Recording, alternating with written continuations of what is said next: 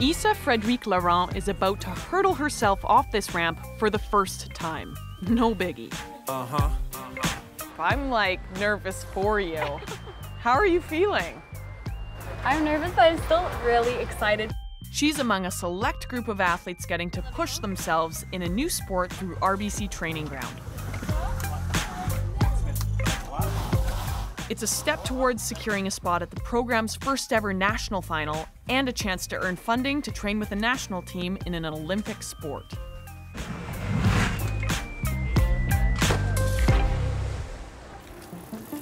Turns out, this Montrealer comes from a family of adventurers.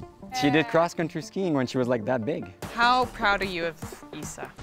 Very proud. She's strong, open-minded, very persistent young woman.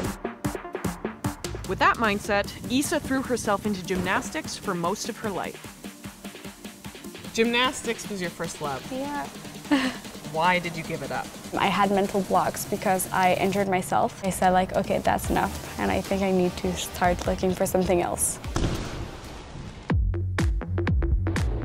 RBC Training Ground pointed her to the sky, aerial skiing, and an opportunity to beat that mental block.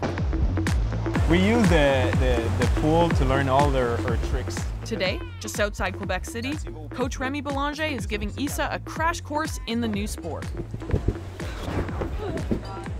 I really want you to keep your feet under you.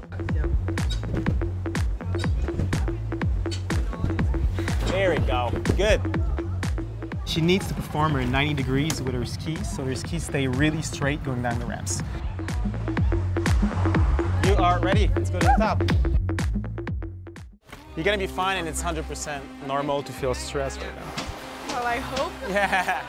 Don't forget, I want the weight right here. And when you turn your ski ends in front, vision high, okay?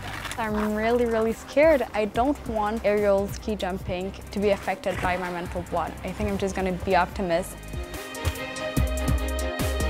Yay! That was amazing! Well, you should try it. Yeah, no, I don't think so. I don't know how I got into it. The left. 3, 2, 1. Front, good.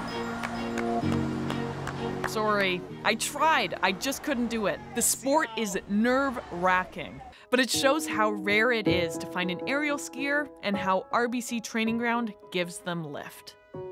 We can see she have it, so we'll make a decision to her if she pursued. Soon she'll find out if she made the RBC Training Ground National Final in September. And then, the sky's the limit to launching her Olympic journey. I still feel like it's kind of a dream that I'm here, and if I could go to the national, that would be so great.